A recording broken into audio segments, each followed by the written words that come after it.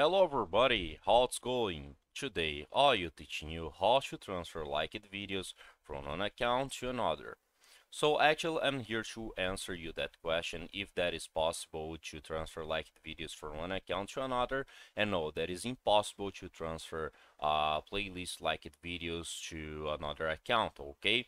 The only thing you can do in that case is to share a playlist, okay, a normal playlist to another account with another account, okay? So just enter in the playlist you want to share with that another account, and in the playlist you see the button to share that playlist to another account, okay? So for example, if I enter in my liked videos right here and clicking the three dots in the top and right side of the screen, I can't see any button to share that playlist with another account, okay?